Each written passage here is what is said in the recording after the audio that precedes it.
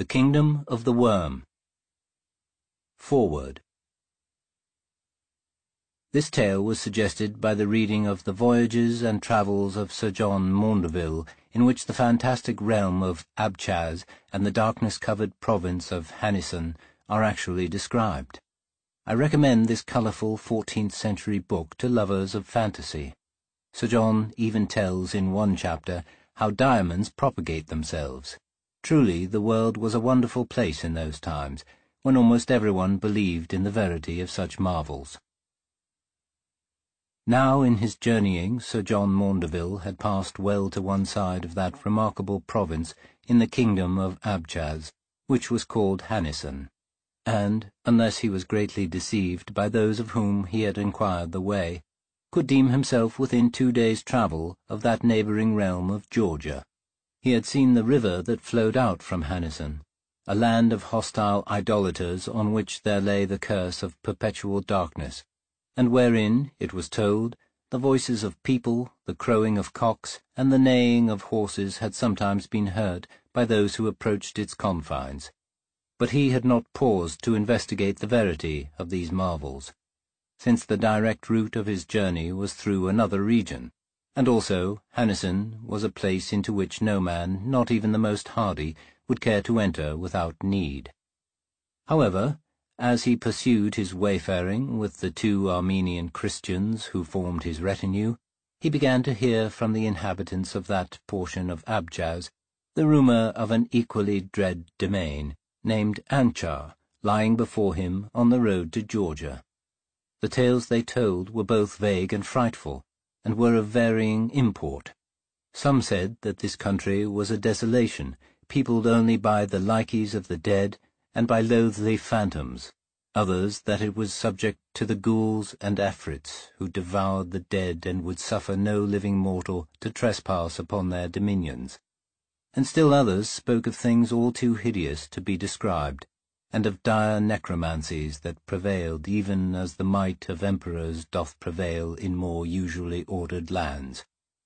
And the tales agreed only in this, that Anchar had been within mortal memory one of the fairest domains of Abchaz, but had been utterly laid waste by an unknown pestilence,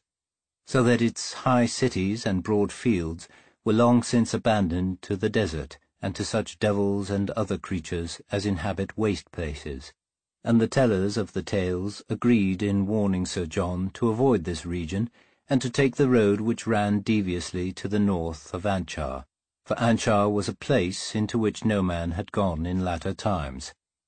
The good knight listened gravely to all these, as was his wont, but being a stout Christian, and valorous withal, he would not suffer them to deter him from his purpose.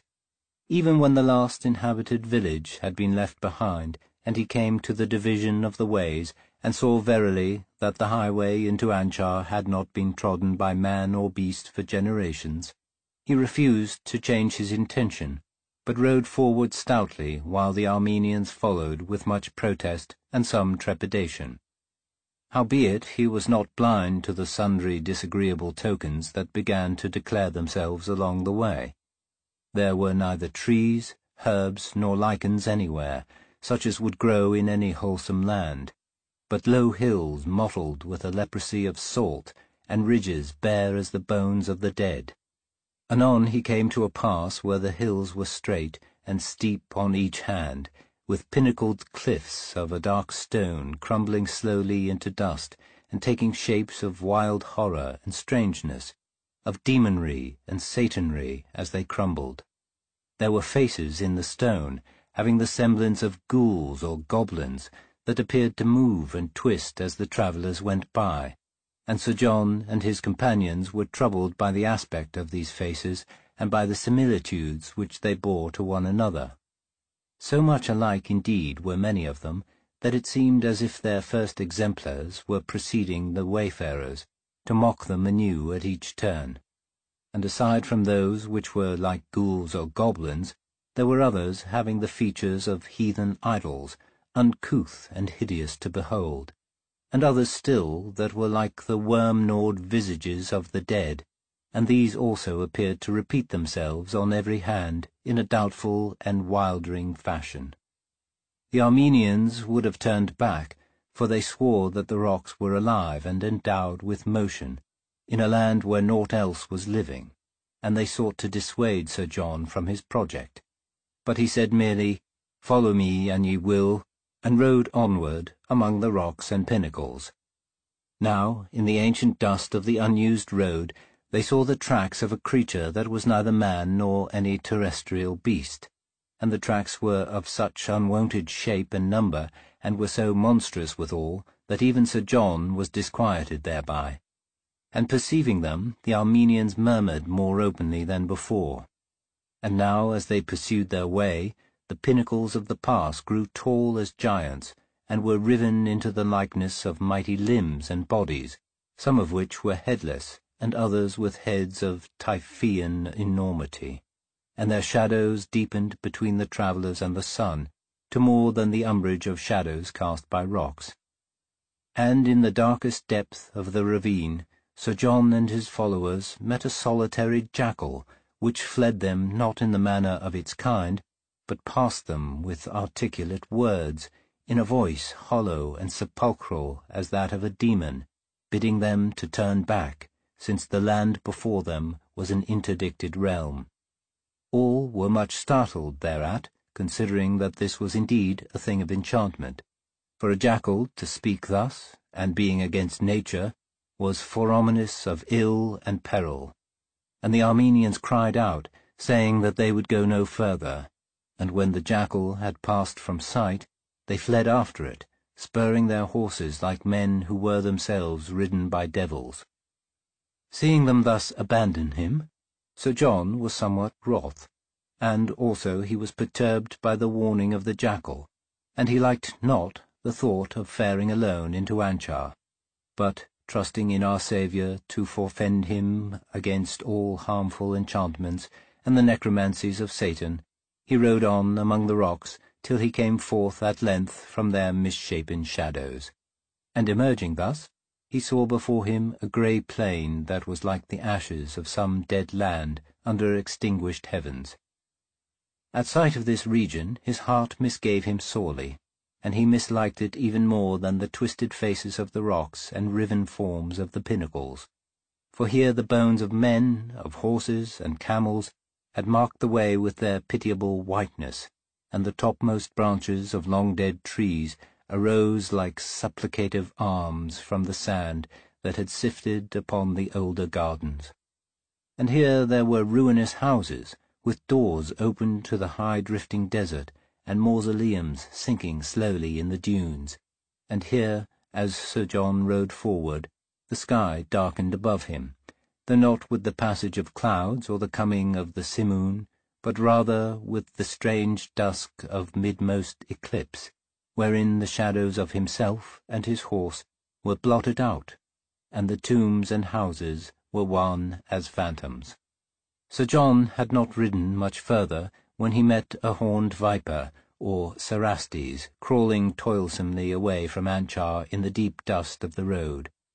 And the viper spoke as it passed him, saying with a human voice,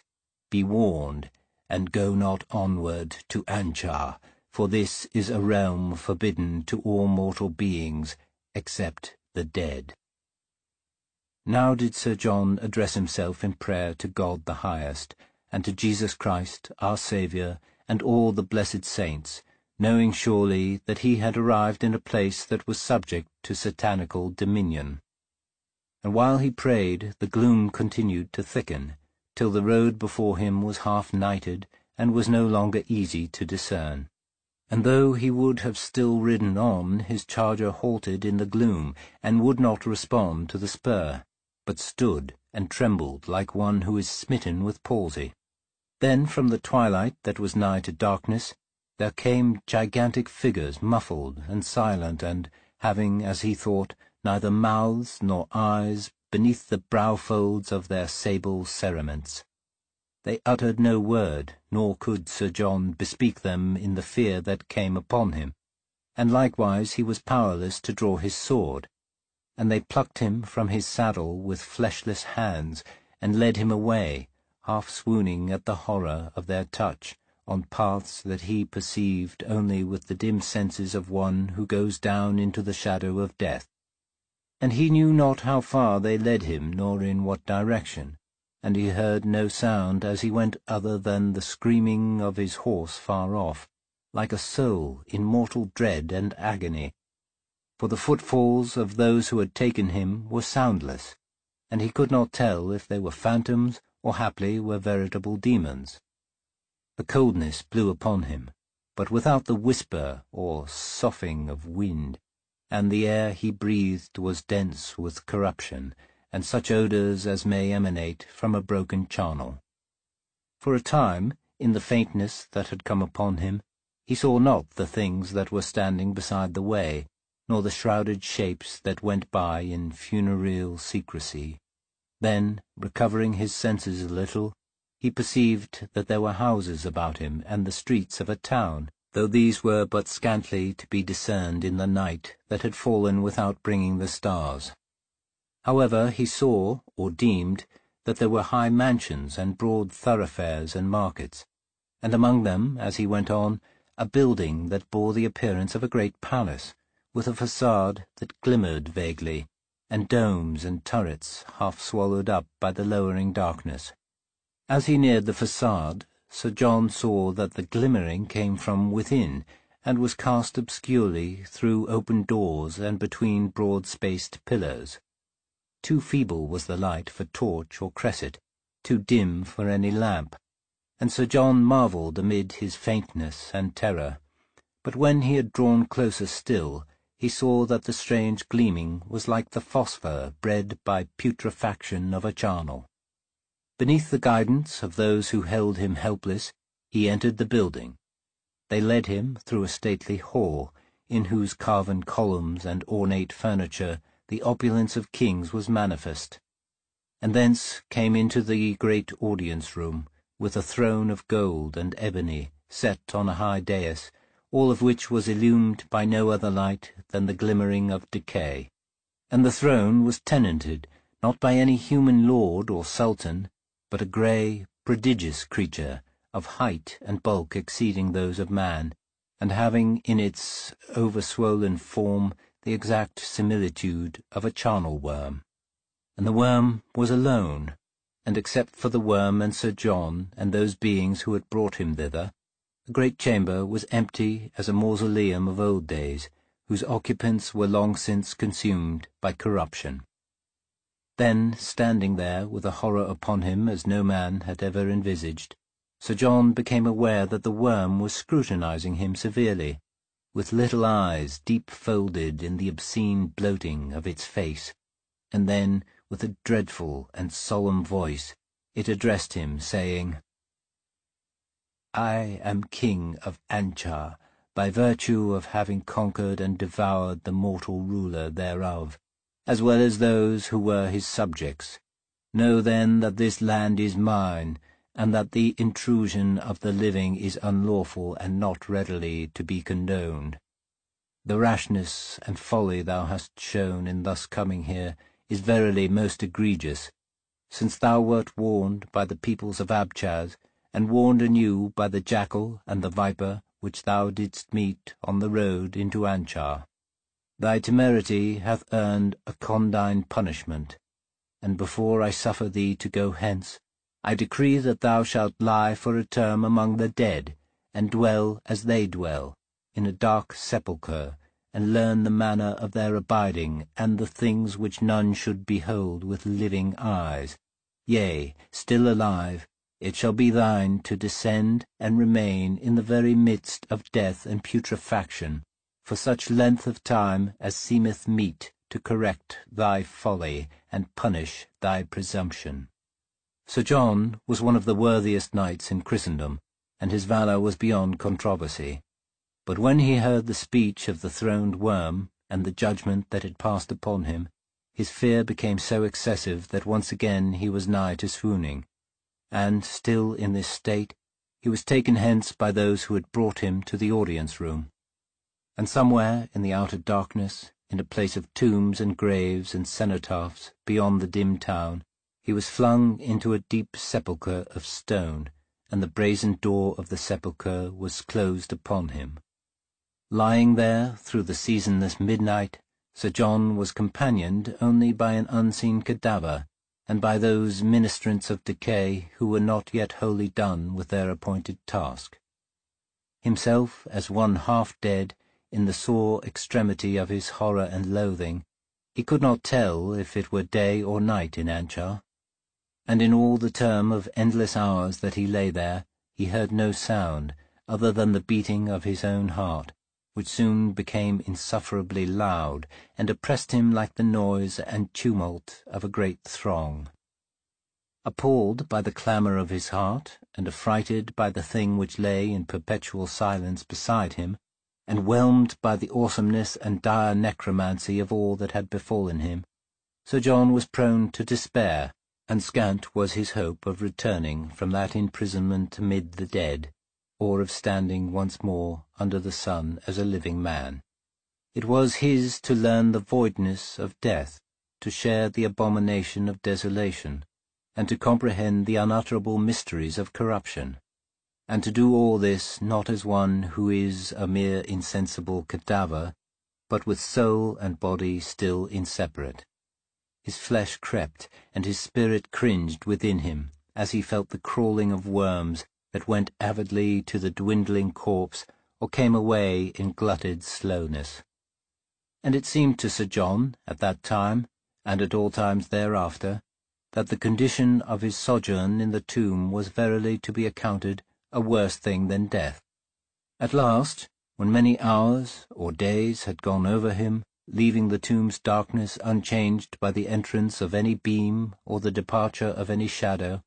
Sir John was aware of a sullen clangour, and knew that the brazen door had been open. And now, for the first time, by the dimness of twilight that had entered the tomb, he saw in all its piteousness and repulsion the thing with which he had abode so long.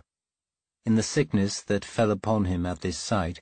he was haled forth from the sepulchre by those who had thrust him therein, and, fainting once more with the terror of their touch, and shrinking from their gigantic shadowy stature and cerements whose black folds revealed no human visage or form, he was led through Anchar along the road whereby he had come into that dolorous realm. His guides were silent as before, and the gloom which lay upon the land was even as when he had entered it, and was like the umbrage of some eternal occultation. But at length, in the very place where he had been taken captive, he was left to trace his own way and to fare alone through the land of ruinous gardens toward the defile of the crumbling rocks. Weak though he was from his confinement, and all bemazed with the things which had befallen him, he followed the road till the darkness lightened once more, and he came forth from its penumbral shadow beneath a pale sun. And somewhere in the waste he met his charger, wandering through the sunken fields that were covered up by the sand, and he mounted the charger and rode hastily away from Anchar through the pass of the strange boulders with mocking forms and faces. And after a time he came once more to the northern road by which travellers commonly went to Georgia, and he was rejoined by the two Armenians who had waited on the confines of Anchar, praying for his secure deliverance. Long afterwards, when he had returned from his wayfaring in the east and among the peoples of remote isles, he told of the kingdom of Abchaz in the book that related his travels, and also he wrote therein concerning the province of Hanison. But he made no mention of Anchar, that kingdom of darkness and decay, ruled by the throned worm.